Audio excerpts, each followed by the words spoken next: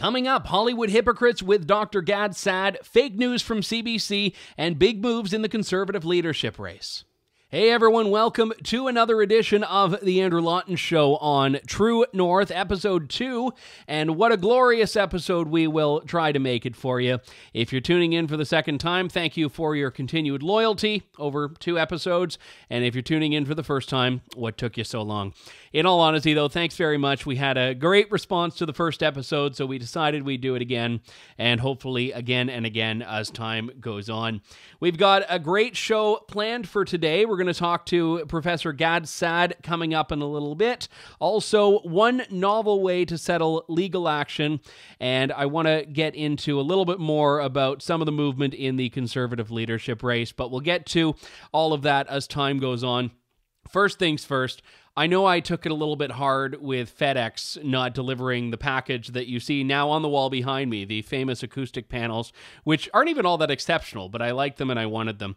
And FedEx, I don't want to say I tore into them. I ranted gently about FedEx in the first episode, and more than anything else I talked about, I was getting emails from people that had their own stories about FedEx, so it's news you can use, as they say. But I did finally get the panels, get them put up on the wall, everything like that's looked after, so we can now go on. And there's like one little piece that I'm waiting for that you'll see on the show in a couple of weeks. I won't tell you what it is, but just one little thing that I thought would be good to have, but that one's my fault. That one I don't blame FedEx or anyone else for.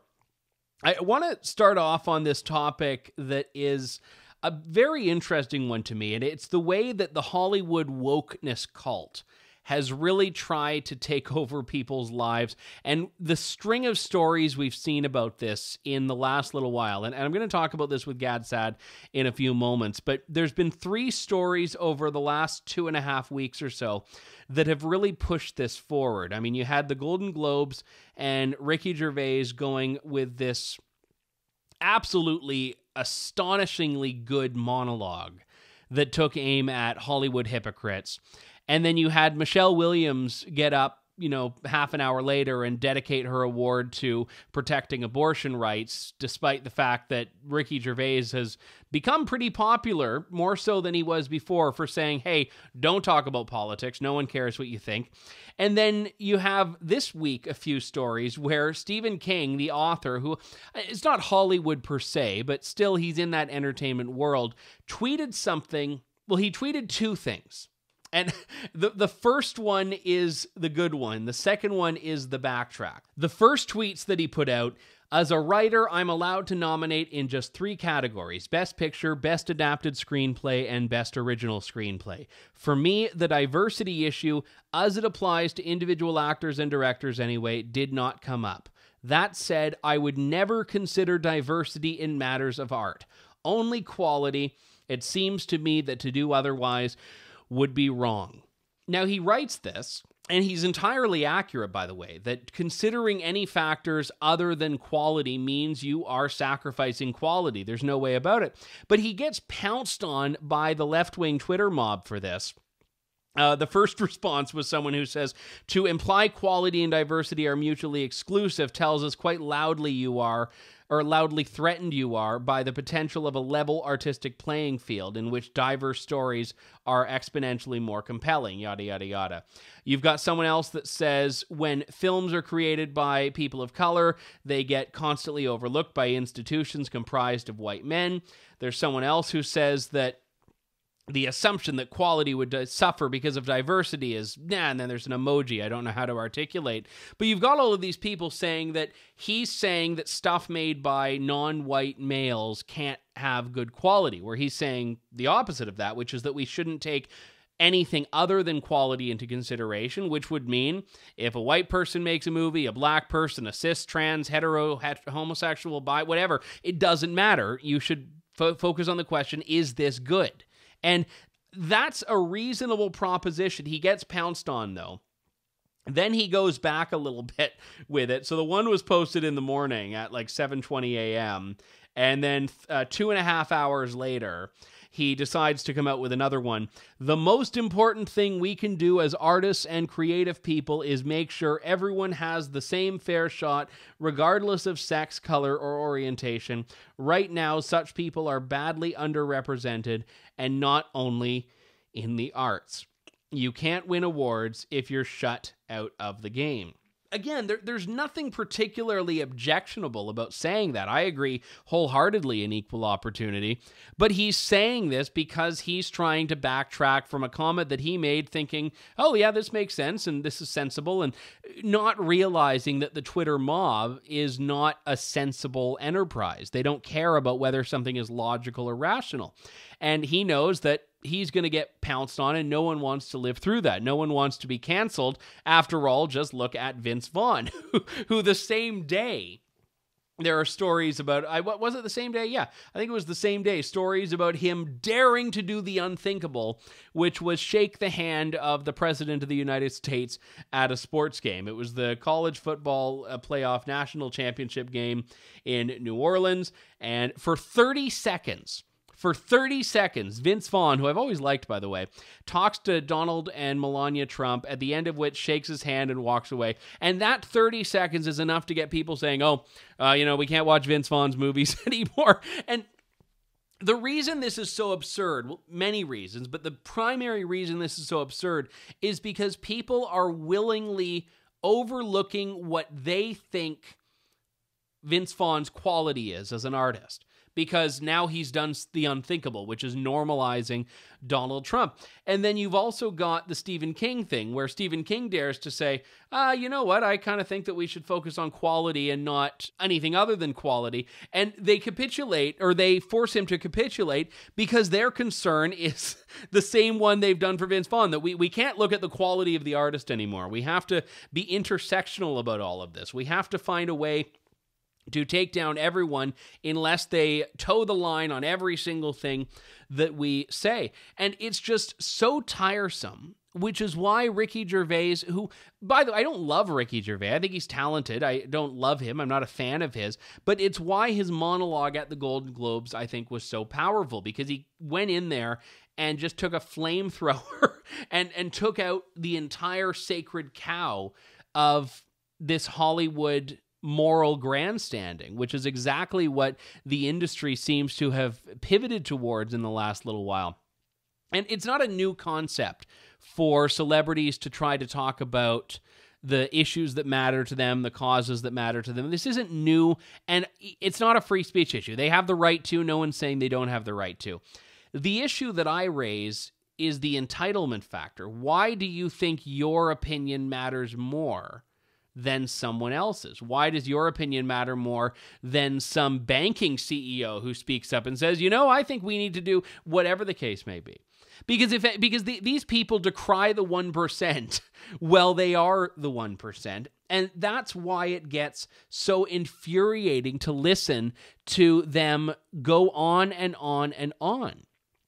I mean, Leonardo DiCaprio, who famously will take a private jet to a climate summit. You had Joaquin Phoenix, another one. I'm actually going to play the Joaquin Phoenix clip, because I think this is important for you to hear exactly what we're dealing with here. I struggle so much with what I can do at times. There are things that I can't avoid. I flew a plane out here today, or last night rather, but one thing that I can do is change my eating habits. And so I just want to urge all of you to join me in that, and you as well, Jane. And thank you so much for this opportunity. Yeah, so Joaquin Phoenix, who decides to do his part by ordering the vegetarian meal on his flights to talk about climate. That's how he fights climate change. And it's laughable, but also there are people who take these things seriously. Even if most people in our circles, people on the right anyway, roll their eyes at it, these folks do have influence. And you can't just totally roll your eyes, because you have to understand why we are where we are. And I want to talk about that a little bit with Gad Saad. And the reason for that is because a lot of this you can trace back to academia. You can trace back to the academy. You can trace back to the trends that you saw in the 80s and continuing in the 90s in universities, which have now permeated through all these areas of society.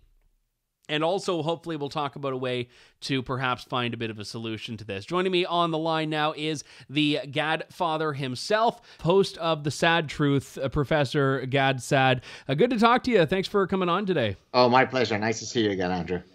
So let's talk about this Hollywood wokeness, which started with the Golden Globes, but has actually, I think, carried a fair bit. I mean, a few stories that I mentioned, Vince Vaughn now getting canceled in real time for daring to shake Trump's hand. You have Stephen King making a comment that I thought was very sage and then kind of backtracking.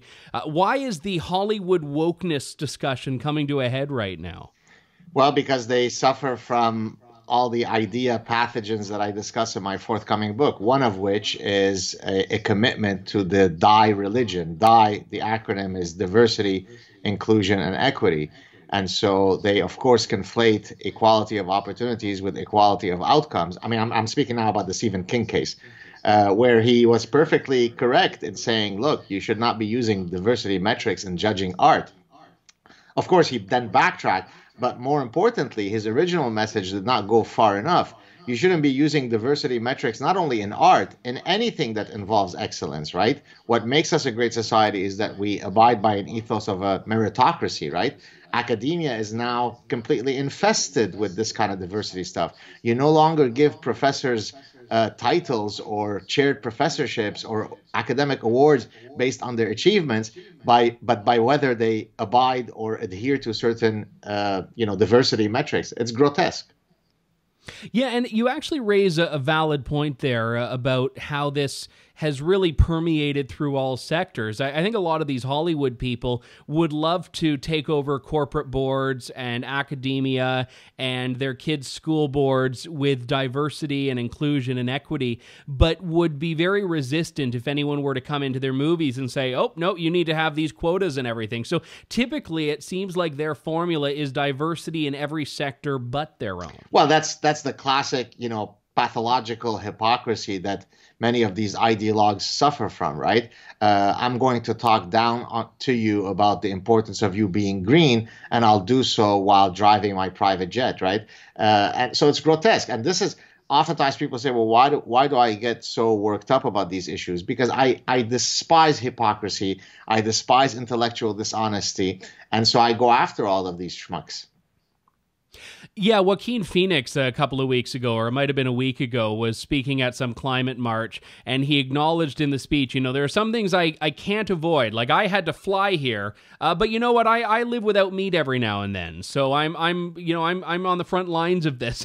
And you're right. I mean, the hypocrisy is always the worst part about this, and this is why I thought Ricky Gervais's monologue at the Golden Globes landed so well, because he was really lighting a fire that I think needed to be lit from within and hasn't really been in recent years. I agree. I mean, some of your viewers might be interested in a recent article that I wrote in Psychology Today, where I discussed why I thought Ricky Gervais's performance, if you'd like, or speeches were so psychologically satisfying, because to most of us, we don't take well to having these astonishingly privileged people who otherwise, as Ricky Gervais exactly said, know very little about the issues that they're pontificating about, are constantly talking down to us, right? So because you play a hero doctor in a movie doesn't mean that you know anything about the epidemiology of diseases. You pretend to know something, right? But because their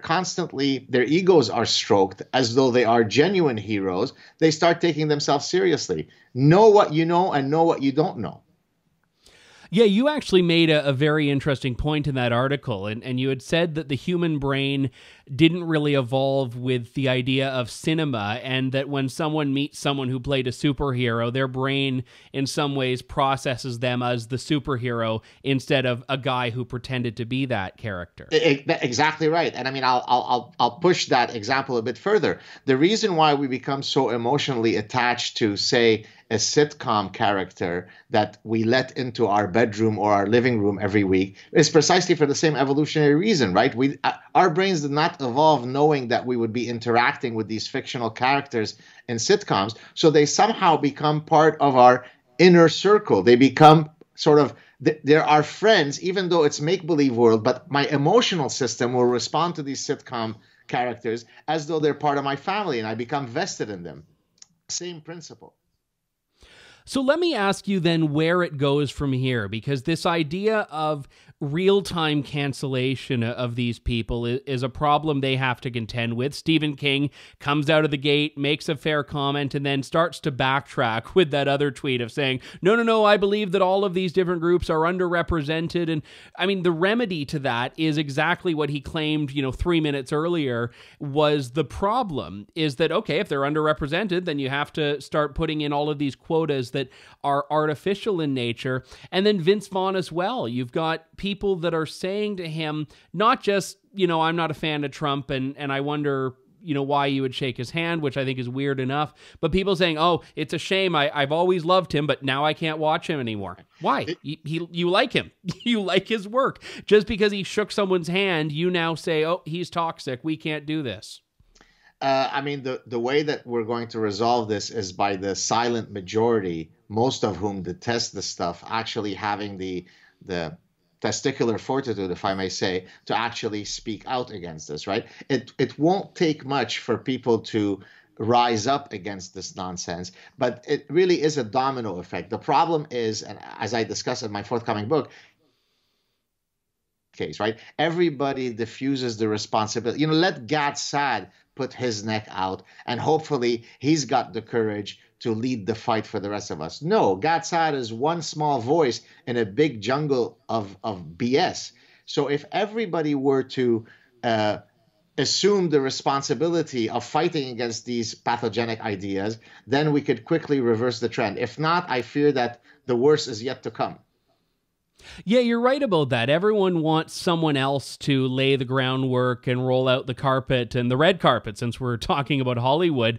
So now that when someone goes up and does the shtick that Ricky Gervais did, it's not nearly as courageous or bold, because now he's basically carved out this little hole that anyone else can walk in. It's like walking in someone else's footsteps in the snow because you didn't want to get your ankles cold. And I fear that, well, in some respects, it's fine if more people are doing it, but you're right, everyone's waiting for someone else to take the lead on this, and the other side is sparing no effort in trying to push back the other way. Exactly. And one of the things that I often get is people writing to me saying, yeah, but you have a large platform, you're a professor, so people listen to you. And my answer to them is, look, this is an ideological battle. It's a battle for the soul of our society. So it's trench ideological warfare. Even if you're interacting with one of your friends on Facebook, where only a few people are going to hear you, speak out, challenge them politely when they say something that you think is contrary to your values. In other words, it doesn't have to be that you have a gigantic platform a la Ricky Gervais before you should feel compelled to speak. It's door-to-door ideological warfare. So however small your voice is, it is big enough to affect some change. So participate in the battle of ideas. You know full well that a lot of what we see now in the mainstream culture really started in academia. And I think a lot of people outside of the academy didn't really take it seriously because, it's just this thing that's happening in the universities. A lot of the political correctness trends that we see. And now we look at this situation where the academy has pushed even further. We've all seen the reports of, the number of professors that identify as Marxists, the number of now students that identify as Marxists and are resistant to capitalism, resistant to free speech, and all of this stuff. Do you think the solution has to come from within the academy too? I mean, I do, because as you said, the ecosystem from which these idea pathogens originally came from, patient zero, so to speak, is really academia. So unfortunately, what I think ends up happening is that most academics are busy with their daily lives, right? Yes, I know that over there somewhere in the humanities or the social sciences, they're saying some crazy things about postmodernism, that there's no objective truth, but I'm busy in my lab. I don't have time to worry about these things. So it goes back to what we discussed earlier, diffusion of responsibility. Someone says, let Gad Saad, let someone else worry about this problem. I'm busy. And therefore, my selfish careerist pursuits take over the greater responsibility of protecting truth. So once academics decide that this is a sufficiently important problem for them to address, as a few academics have done, but too few, then I think we could reverse the trend very, very quickly. Because again, as someone who has a pretty large platform, I could tell you that most of the messages that I receive are precisely ones that despise this stuff, but people are afraid to speak out. So I receive endless messages from students, from faculty members, from university staff who say, I support that, but please don't mention my name. Once they lose that last part, please don't mention my name, then we will solve the problem. One of the things that I see from a lot of people on the right in these issues is the desire to really implement parallel ecosystems. You know, if you have an issue with public schools, go to private schools. If you have an issue with the big tech companies, start your own tech platforms that are conservative friendly. If you have an issue with universities, focus on these private ones. You don't like Hollywood, make conservative movies that kind of operate in this own sphere. And I understand that temptation, but I also feel there's a problem in that it means you're giving up on some of the broader cultural fights that are taking place. Actually, you're giving up on all of them because you're saying, all right, we can't win on their turf. Let's go play with ourselves at the kids' table. I completely agree. Look, it is absolutely true that people can set up their own, equivalent to YouTube, and people have tried to do that. But the reality is that YouTube now has much of the traction, much of the traffic. And so it is easy and facile to say, hey, set up your alternative medium. Yes, of course you can do that. But the reality is, as you exactly said, no, I want to fight you on YouTube and on Facebook and in the university halls. I am a defender of truth. That's what I committed to doing when I became a professor. And therefore, no, I don't need to allow you to espouse all of these ridiculous things in the university. No, I'm going to fight you on them. And I wish more people would take up the battle cry. So bringing it back to the Hollywood factor then, Gad, do you think that, or how do you think people should respond to this? Because I think that part of the puzzle is when a Ricky Gervais comes out and says something good, to reward that, basically, to say, yes, there are people calling for your head, but I can assure you there are more of us that are going to support you, support your right to do this. But beyond that, where do you think we need to go to push back against this die nonsense, as you call it? Well, I mean, in the clearest, most direct way, you can do it by engaging in consumer choices that lets the producers of these movies know that you don't support this kind of stuff, right? What makes literature, art, cinema so beautiful is that it speaks to certain universal themes, right? I mean, I could listen to an ancient Greek poem and read it today that was written 2,500 years ago, and it moves me because the software that's in the mind of the person who created that poem is exactly the same software that my brain runs on, right? That's what makes art so beautiful. And so you don't need an indigenous, Muslim, quadriplegic, transgender person to tell a story. If there's a good story that person has to tell, by all means, allow it to be told. But I don't need to be moved according to identity markers. I'm moved by our common humanity. And so the way that you could fight back against this stuff is if you see that these movies are no longer about art, no longer about celebrating our humanity, logical BS, don't see that movie. And eventually the market will take care of this idiocy.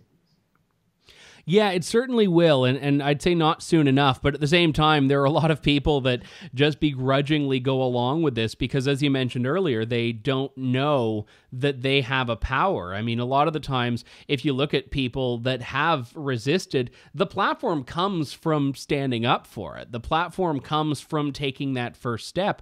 It's not that they waited until they had it and then said, okay, now I can talk about all of these things. Yeah. Look, this is going to sound a bit cliche, but when I open my laptop the first time that I'm going to strike the first letter of my next book, the journey seems very far, right? I open a Word document and there's not a single letter written. And then one letter after one letter, one syllable after one syllable, one sentence after another, one paragraph after another. I wake up a year and a half later and I have a book ready. So it takes that first step. Everybody has to do that first step. It seems gargantuan. It seems as though it's an intractable problem, but it isn't. The Berlin Wall did fall, right? And it fell very quickly. And so these idiotic ideas that are truly lobotomizing us, certainly in academia, could be defeated, but people have to take that first step. Professor Gad Saad joining me on the line, host of The Sad Truth and all-around prolific tweeter and commentator on all things crazy in the culture in which we live. Gad, thanks so much for coming on. Good to talk to you again. Likewise, my pleasure. Cheers. We are back. This is the Andrew Lawton Show on True North. Thanks for sticking with me through that. That was a fun interview to start the first week of the show for sure. Let's talk a little bit about CBC, which I genuinely try to avoid doing, but in this case, I think it's very relevant. CBC has admitted to having a bit of egg on its face in response to a story they published that just wasn't entirely accurate. And the story was about Stephen Harper and comments that Stephen Harper had supposedly made about Iran. And if you saw the headline, it was that they were saying Stephen Harper was calling for regime change in Iran. That was what Stephen Harper was pushing for. And regime change has a lot of baggage to it. It's a pretty loaded term because it's the type of term that people associate with the Iraq War, which is still contentious, and people are, I think, more and more souring on it as time goes on. So they accuse Stephen Harper of, well, he was doing a speech in India pushing for regime change, which sounds like he is out there just basically trying to nation build as a one-man operation. Now, in actuality, that wasn't what he was talking about. What he was speaking about was how we cannot expect to see any substantive change or stability in Iran without a change more broadly. And this is something that is very problematic, to use the word that the left loves these days, because it is really trying to put Stephen Harper into that neocon bubble that they know people are going to respond to without even reading the story.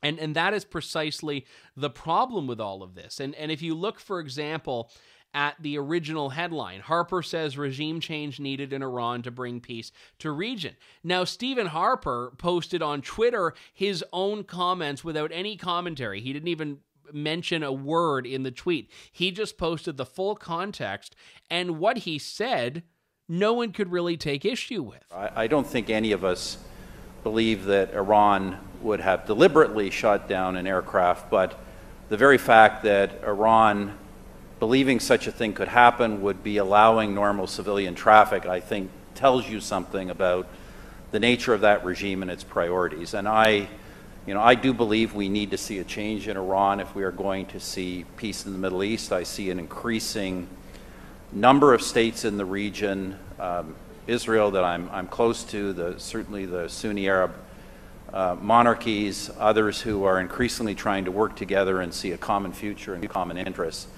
And you have this one actor that, quite frankly, is based on religious fanaticism and regional imperialism, and as I say, as a friend of the Jewish people, frankly, an anti-Semitic state.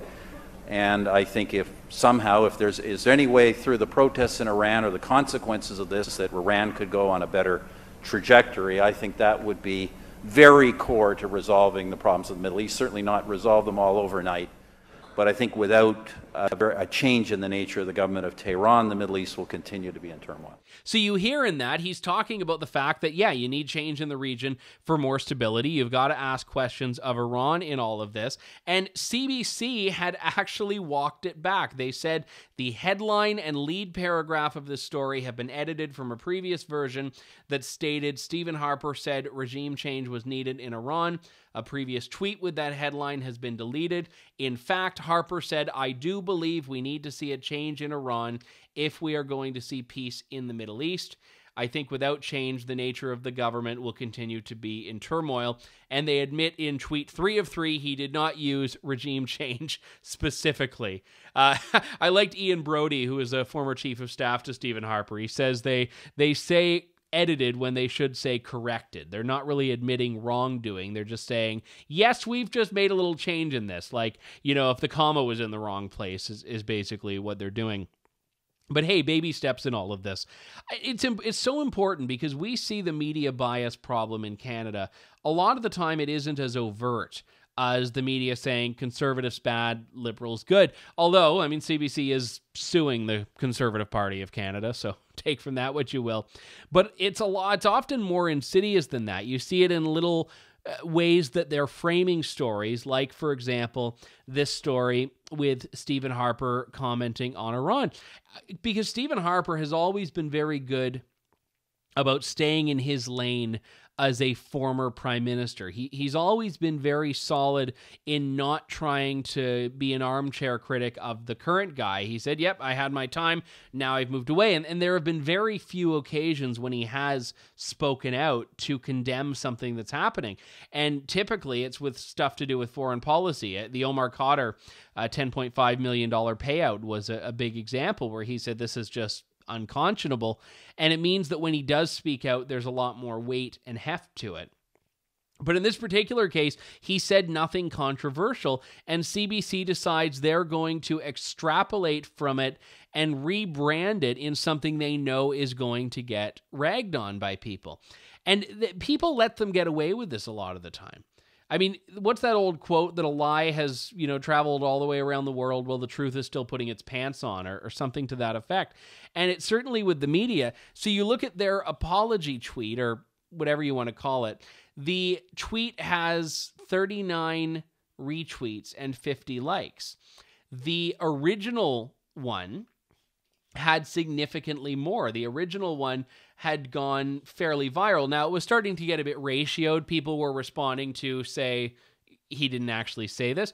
But nevertheless, it was the original that had a lot more traveling than the correction did. More people see that than will see them saying, maybe we begged off. It is the same with newspapers. The corrections are, buried, underneath an ad on like page 12 or something. Well, the original headline that might have warranted the correction, everyone saw.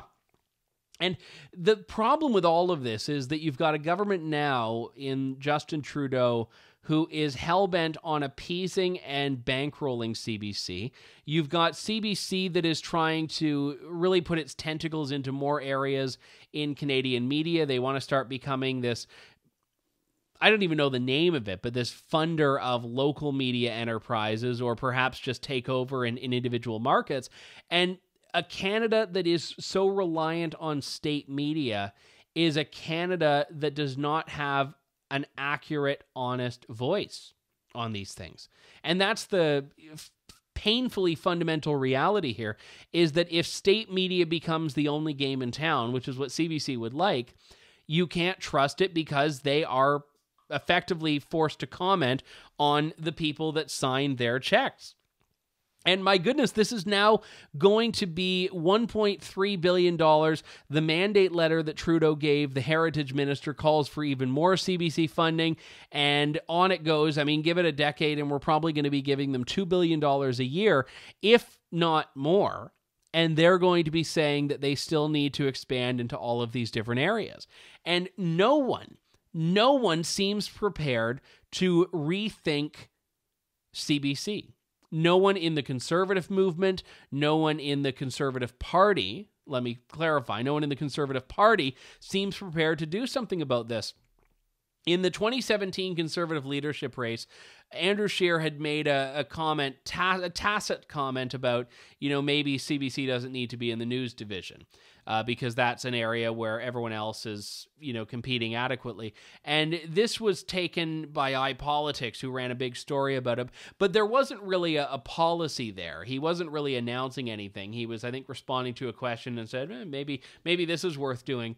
I would love to see a Conservative leadership candidate, as we head into the leadership race, say, defund CBC or sell off CBC or something like that, just to get that discussion going.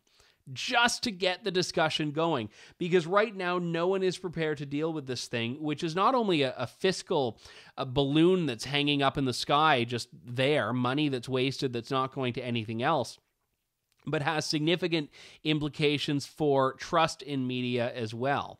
And that is, I think, going to be a big problem moving forward. And I would love to see some leadership in someone prepared to take that on. I try not to have things be so heavy all the time. So I've got a fun story for you from the Associated Press, where I go a little bit outside of Canada for this one, but bear with me because I think it's kind of fun. A Kansas man has asked an Iowa judge to let him engage in a sword fight with his ex-wife, embracing trial by combat. So he's very unhappy with this protracted litigation, and if you've ever seen the justice system's pace, you'd understand why. So he wants trial by combat, where he and his ex-wife will be able to, quote, rend their souls from their bodies, unquote. I mean, who among us hasn't wanted that at some point in the day? And ultimately, he needs a 12-week extension for the reason that we all need extensions in court so he can procure Japanese samurai swords for the trial. So trial by combat. His rationale is actually pretty sound. He says U.S. law doesn't specifically prohibit it, and because it doesn't specifically prohibit it, therefore it should be fine. Now, presumably trial by combat would require someone else to agree to it. I don't know if that is something the ex-wife is game for. He was very generous, though, very magnanimous, actually. He said that if she wants, she can appoint someone else to serve as her champion in the battle. He suggested his ex-wife's lawyer, which in that case, I think people might be rooting for the guy, rooting for the husband, not for the lawyer, but you never know. Trial by combat coming soon to a Kansas courtroom near you. This one's also a fun one. Students outraged as U of T professor makes students follow him on social media for grades. Now, this I find just bizarre for many, many reasons. A professor that will set aside 5% of the student's grades for, 1, buying his book, 2, getting him to sign the book, 3, 4, 5, following him on Twitter, Facebook, LinkedIn. So if you just do LinkedIn and Twitter and not Facebook, and you get the book but don't get it signed, you get 3% on your grade. Otherwise, you get nothing. And this was something that a student actually complained about on Reddit. And the professor says that students are able to learn from him and the things that he posts. He said, I would say there's not much for me to profit from as far as the books. But then he said that students have benefited from being connected and making use of his networks. He said that, most people are okay with this. His students all think it's fine and dandy. And here we go. Like, I didn't know this was an option to boost my Twitter following. I could just take like a guest lecturer position at, the University of Western Ontario and say, all right, 25% of your grades following me on Twitter, listening to the podcast, subscribing on iTunes, which, by the way, subscribe on iTunes. You get no credit for it, but I'm happy with you, which I guess is some form of credit. I don't know. Well, trial by combat if you don't want to subscribe. But this is now something that he has said he'll continue. He said it is part of the course because he is a social media guy. So this is what happens in millennial academia. I should have asked Gad Saad about that one too. We've got to take a quick break. We'll close things out on the Andrew Lawton Show when we come back. Stay tuned. Welcome back, everyone, to the Andrew Lawton Show. I said from the outset of the program it wasn't going to be all conservative leadership all the time, but you also can't exactly gloss over the biggest Canadian political news stories as they develop, and it is a bit of a horse race right now. And a few updates this week. More movement than I anticipated. Well, not anticipated, but than I knew about during the first episode. The big three are that Rona Ambrose is out of the race, according to initially a report in La Presse that was then picked up by the English language press. Peter MacKay is in, at least he's going to be in. We'll talk about his announcement in a moment. And the big one is that Stephen Harper seems to be dedicating his time to blocking Jean Charest, who hasn't officially announced, but it sounds like is organizing very largely and significantly behind the scenes. So these are three big movements. It's not like, oh, that guy who was the staffer to Kim Campbell is running, or not running anymore. These are bigger movements here. I want to talk about all three, but specifically Rona Ambrose to start, because this is, I think, the one that everyone assumed would happen from the outset, and I didn't see her running. So I wasn't going to bet everything I owned on it, but I didn't see her running for a couple of reasons. And one of them is that I think a lot of Rona Ambrose's appeal has been that forbidden fruit syndrome. People wanted her because they couldn't have her. This is why she was chosen by the caucus to be the interim leader after Stephen Harper left, because she was non-threatening in the sense that she wasn't going to be running for the permanent leadership, and she was very candid about that. So by her taking on that role very capably, I might add.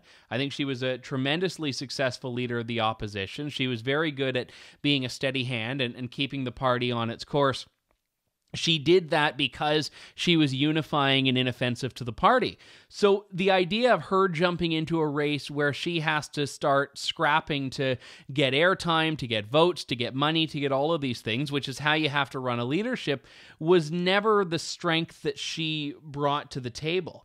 So I don't necessarily think that she was the shoo-in that people thought. I mean, I think she's very similar to Lisa Raitt, who in 2017, and I like Lisa a lot, did not do well in the leadership, but at the same time, she was also very popular and liked as a deputy leader. Some people are liked in certain roles, and in others, it's not necessarily a guarantee. And I had a conversation with someone a while back, maybe 3 or 4 weeks ago, who had said that basically their belief, and I think they were kind of indicating that Rona understood this, was that everyone likes her when she's not in. The second she gets in the race, she's, this former Harper cabinet minister and all of these different things.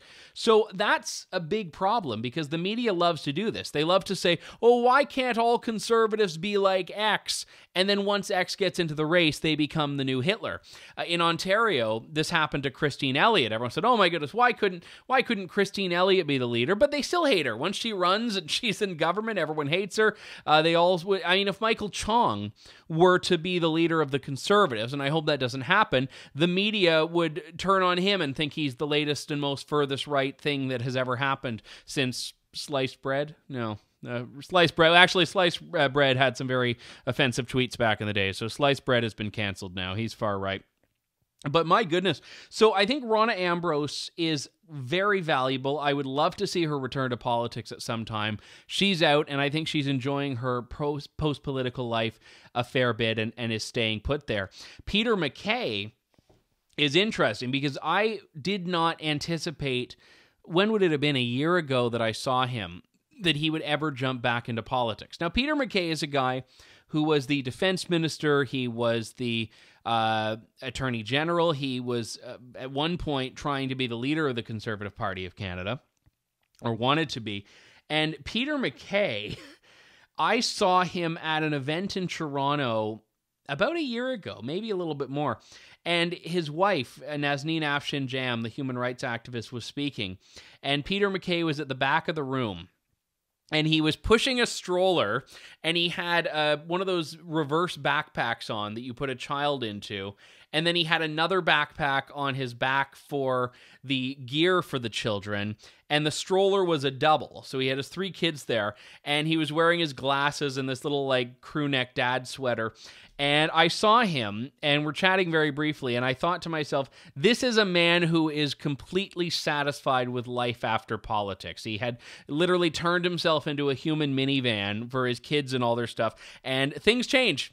Things change, because a year and however many months later, he is in the race. Very anticlimactic announcement, though.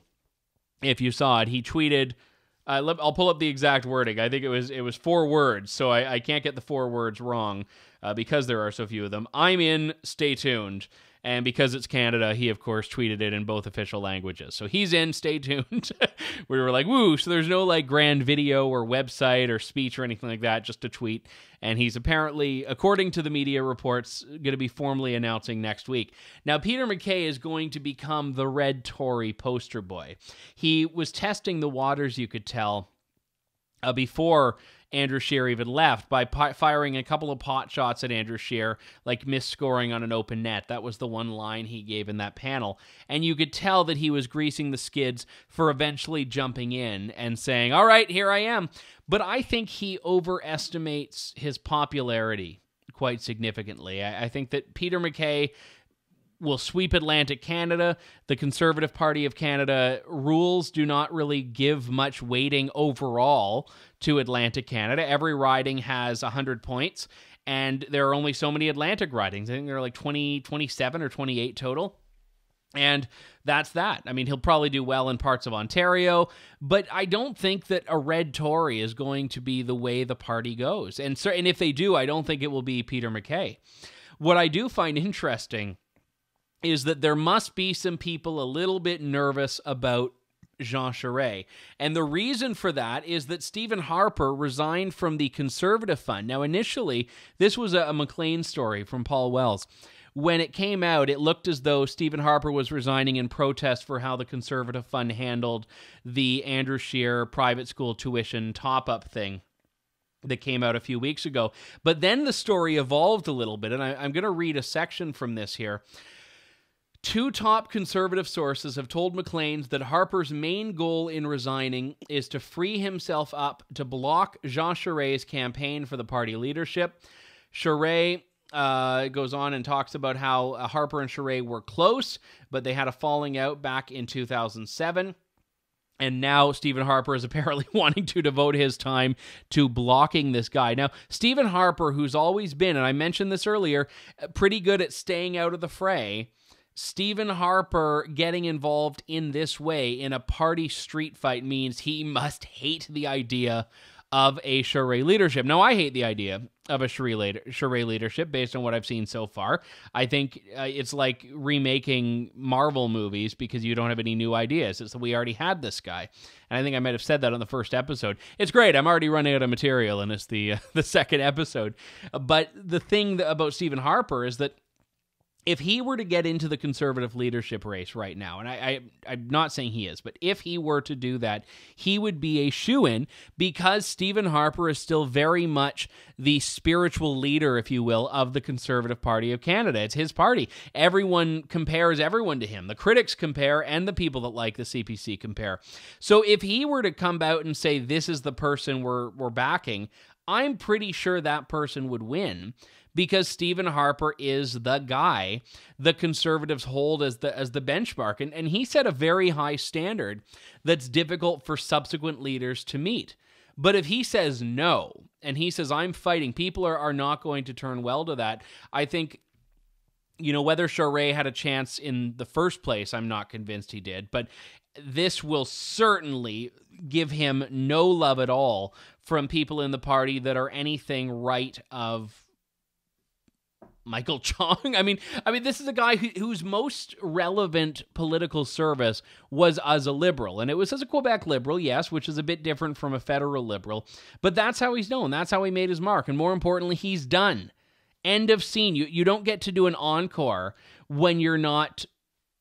who does encores? Bob Dylan or Elton John. Like, you don't get to do an encore when people aren't, standing up and cheering and yelling for it. No one in Canada is standing up and cheering and yelling for Jean Charest to get back into the stage, except for Jean Charest, and that's incredibly important. Now, Stephen Harper, people would take an encore from him. People would take an encore from Stephen Harper. They are not wanting one from Jean Charest. So this is the big movement this week in the Conservative leadership race. Like I said, we'll talk to all the candidates. We'll get them all on the show if they'll come. But this is going to be a very interesting race if it becomes, especially if Stephen Harper is not backing his former Attorney General and Defense Minister. And I don't think he will.